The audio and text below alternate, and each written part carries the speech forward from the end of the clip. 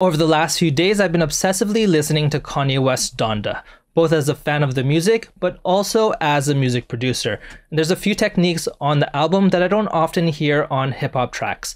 The first technique I'm going to share with you guys can be heard on the synth on his song New Again. What's up guys, Barry here, and if it's your first time to the channel, we talk about beat making and music production within the Maschine. So if that's your thing, I invite you to subscribe to the channel. With that said, in today's video, I'm going to share with you a sidechain technique within the Maschine that's more of a production technique than a mixing technique. When I think of a common functionality of sidechaining, I think of a sound ducking down to a source. So for example, a bass ducking down to a kick, giving more room for the kick to hit in your mix. This technique does that, but also allows you to add rhythm and movement to your sound, and puts more emphasis on the sound than the source. For this example, we'll be applying the sidechain to a synth pad from Massive.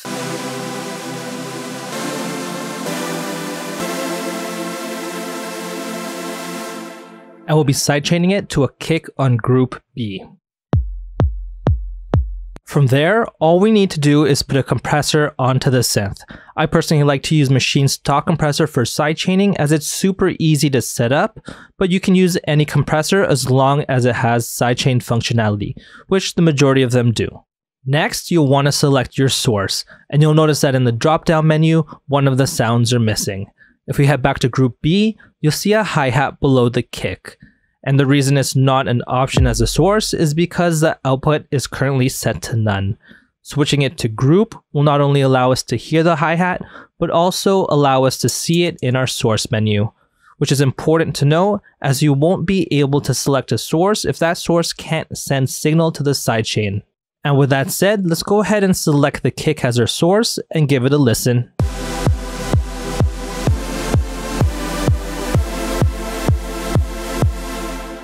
And just like that, your synth is pumping to the rhythm of the kick drum. But what if you want that pump while the kick isn't playing?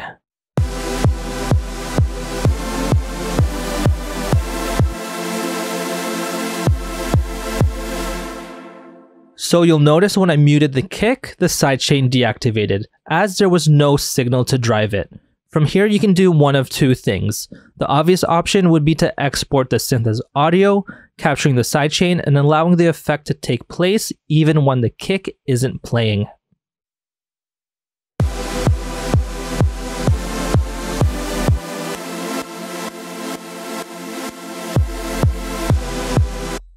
Although this solves that problem, the limitation with this option is now you've committed your synth to audio and can no longer change the notes, rhythm, or even the character of the Massive preset.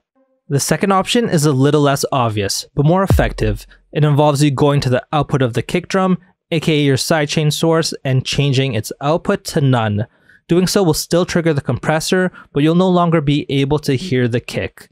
Looking at the sidechain source, notice how the kick drum remains checked off, but is now grayed out.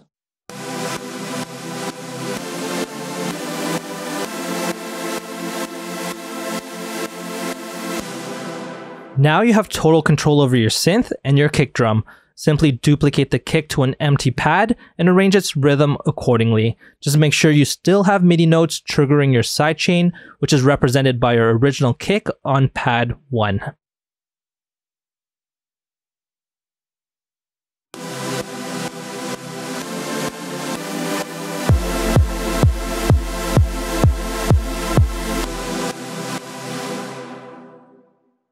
If you find your pad clicks every time your chords change and it's not as smooth as you want, you may have to adjust its attack within the VST.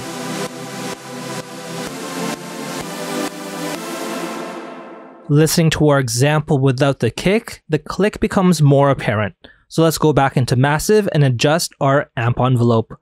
For this patch, the amp envelope is envelope number 4, but it may differ for your preset and even your synth. Once you find it, adjust the attack so there's no peak.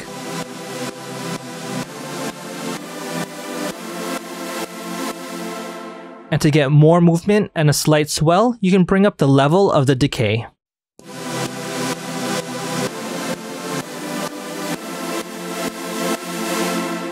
Going back to the compressor, adjusting the gain knob will adjust the amount of pump. For this, you can consider it somewhat as a wet-dry knob for the sidechain.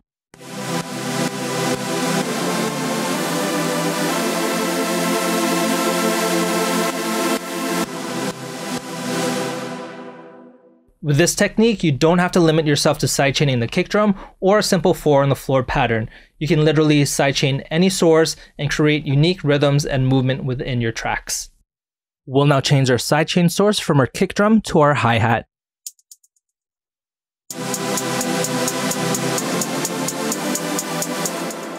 I like using hi-hats for faster rhythms because they generally have sharper attacks, but you should experiment with different sources to get different results.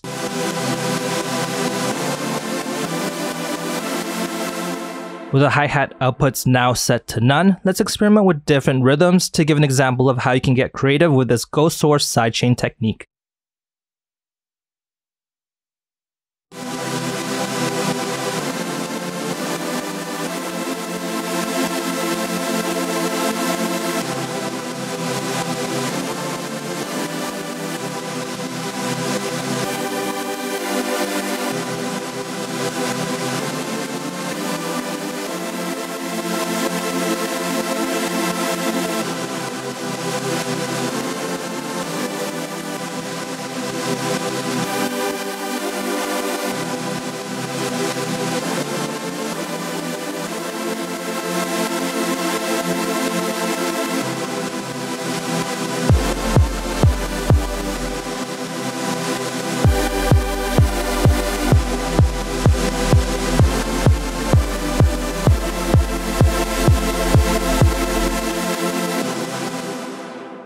Alright guys, so that was a sidechaining technique that I imagine they use on Kanye West's song New Again off of Donda.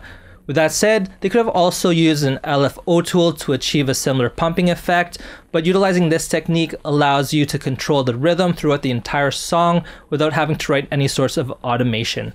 With that said, hit that thumbs up button if you haven't already, and happy beat making. Peace.